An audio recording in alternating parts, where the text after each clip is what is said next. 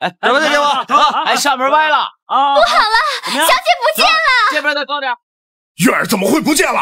啊，什么时候不见的？我不知道，昨天晚上伺候她睡觉，这一大早就没了。府里各处都找过了没有？啊，找过了，没人。会不会只是出去走走？可是，小姐的衣服和箱子都不见了。你怎么伺候的你？我错了，我该……好了，你先忙你的去吧。这件事情肯定跟那小子脱不了干系。你去哪儿？找那小子算账去。你怎么知道他在哪儿？传我的话下去，通知府里所有的人，兵分多路，给我彻底的搜，一定要在花轿到来之前把玉儿给我找回来。另外，你要去警察厅报案，就说爹的意思是，只要抓到这个小子，还怕找不到月儿。另外，你顺便帮我传个话给冯厅长，就说事情办妥以后，我一定会登门道谢。老爷，有个叫云儿的想见小姐，叫她进来吧。是老爷。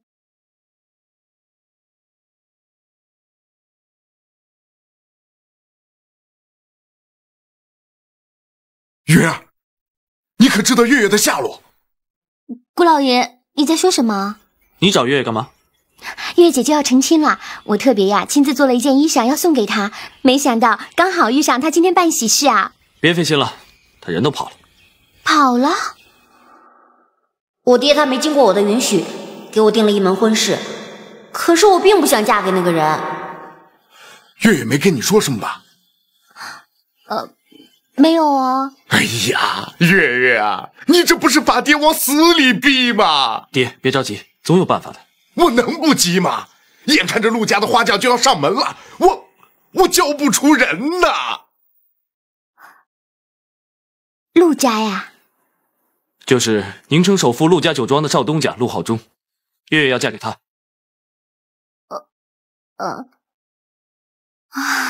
我好像来的不是时候哎。古少爷，这衣服等月月姐回来的时候，麻烦你帮我交给她。我先走了。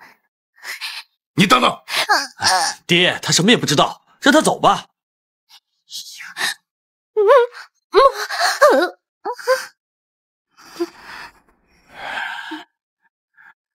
就是你了。我？你能不能帮我一个忙？是呀，这是这怎么都不对。厉害！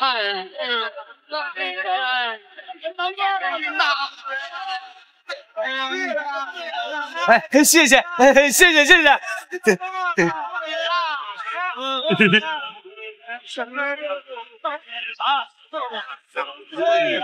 人家陆家少爷，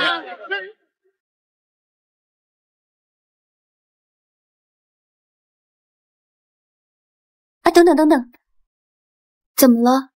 也许还会找到月月姐，我就不用代替她了。可是，拜托，再等一下下。怎么样？准备好了没有？老爷少爷，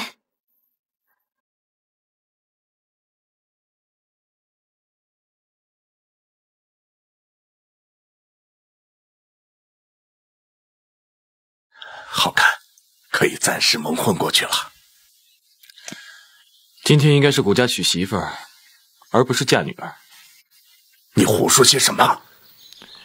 爹，我看还是别让云儿代替月月出嫁了，万一被陆家发现，我管不了那么多了，能拖上一阵是一阵。可我还是觉得不妥，不如找个理由把婚事推了算了。你说什么？这不仅关系着月月的幸福，也关系着我古陆两家的共同利益，婚事绝不能取消。你还愣着干什么？还不赶快打听消息去！快去呀！啊，等等，云儿帮了我们很大的忙，咱们也不能亏待人家。哎，只是50块大洋，你送到他们家里去，就算是我对云儿的一个酬谢。不可以，千万不可以的！还不快去！该说什么还得我教你吗？快去！顾老爷，顾少爷，顾少爷，别叫他了。你拿这笔钱是受之无愧的，在这紧急关头，你拔刀相助，替我们顾家解决了燃眉之急，老夫甚为感动啊！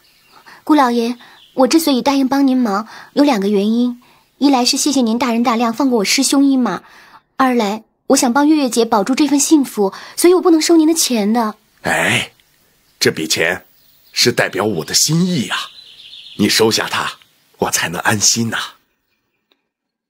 这么多钱，爹看了一定很开心。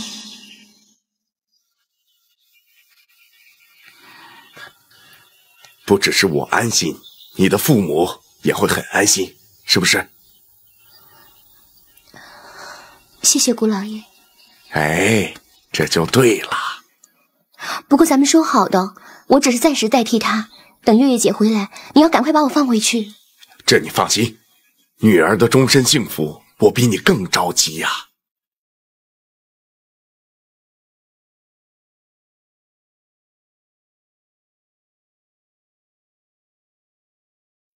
明天就要成亲了，于大哥为什么一点消息都没有？难道他忘了我们的约定？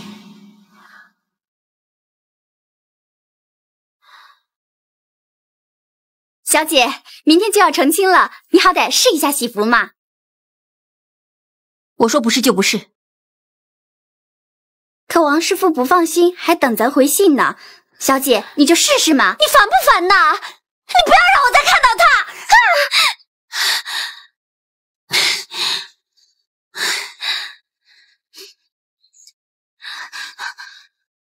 小姐，干什么呀？莽莽撞撞的。于后院的亲戚托我送来的，让我亲自交给你。你先下去吧。小姐千万不要说信是我送来的。知道，我不会出卖你的。下去吧。是。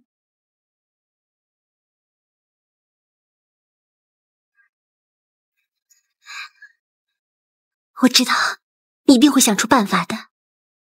我知道，你一定会想出办法的。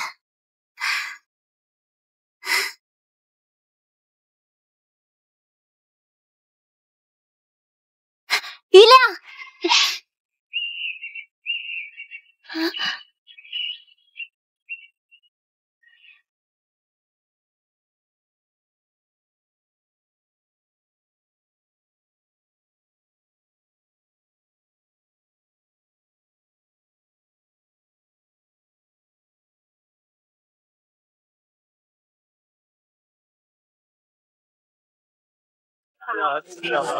少爷，大喜的日子，您倒是孝着啊！孝着。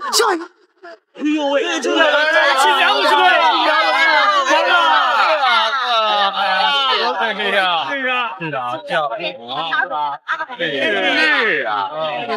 是啊，落轿！落轿！上轿了！哎呀！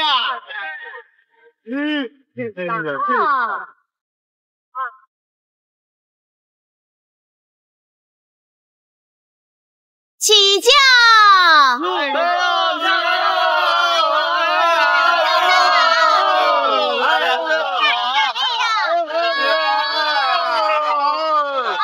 谢谢啊！谢谢。余亮已经找到，太好。他有没有说出小姐的下落？没有。继续了，就算把名城翻个遍，也要把小姐找出来。是啊，谢谢。成绩好看。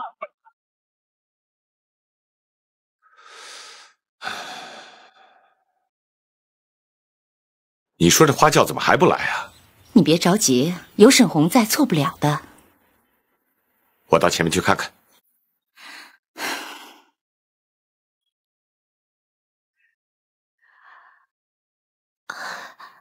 太太，您找我。韩翠，你爹在陆家做了20几年了，忠心不二，相信有其父必有其女。